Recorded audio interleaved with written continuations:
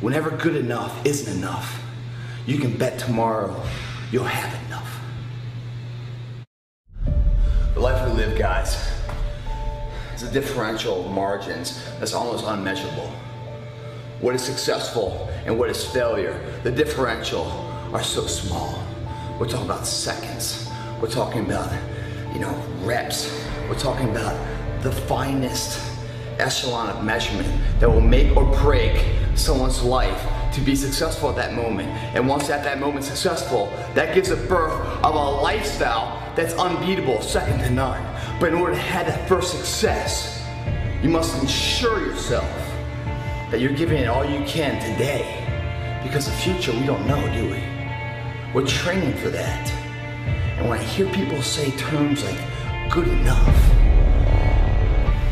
it bothers me to an nth degree.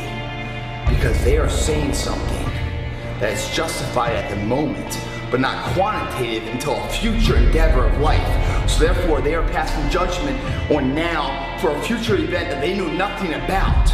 They're bullshitters. Good enough, you think about it. Good's a positive, enough's a negative. That's an oxymoron right there. It's hypocritical in its own sense. There is nothing that's ever good enough. The only thing that's enough is at the end of the day, the nth hour, final hour, whatever you're fucking going for, that your hand is raised victoriously. That's when you know it's enough. And you're in the gym right now to ensure that that event goes your way. And will never go your way, guys, if you're saying today is good enough. If you never say good enough today, I promise you tomorrow will always be enough.